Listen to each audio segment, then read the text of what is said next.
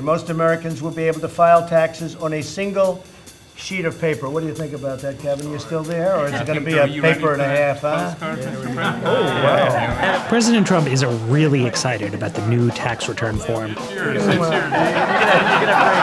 But the idea of Americans doing taxes on a postcard, it's a fantasy.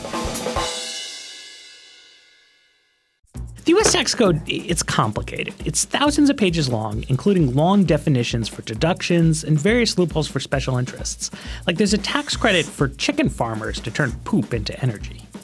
And for Republicans, the postcard-sized tax return represents what would be a simpler overall tax code, one without deductions, tax credits, or multiple brackets, which is why they've been calling for it for years. Postcard-type tax return, 2 rates, none of the loopholes or deductions. Or you can file your taxes on this postcard.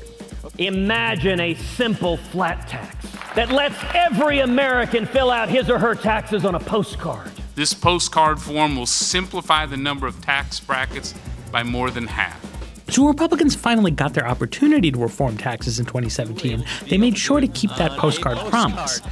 Notice I got the smaller version that fits in my pocket. You can barely read it, but you know.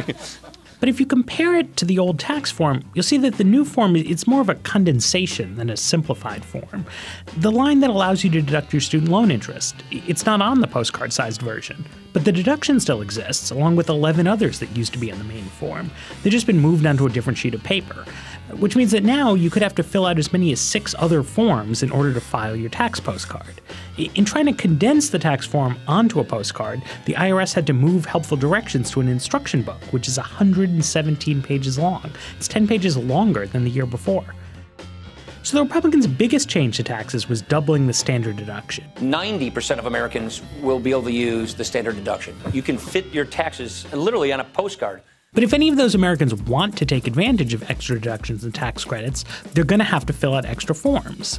So the complicated tax code is filled with invisible social programs and economic incentives that benefit most Americans who file taxes. That's things like the Earned Income Tax Credit, which lifted nearly 9 million Americans out of poverty in 2017, or tax credits for people to install solar panels or to buy electric cars.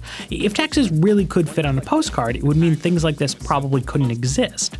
Republicans didn't get rid of many deductions, and they didn't reduce the number of tax brackets.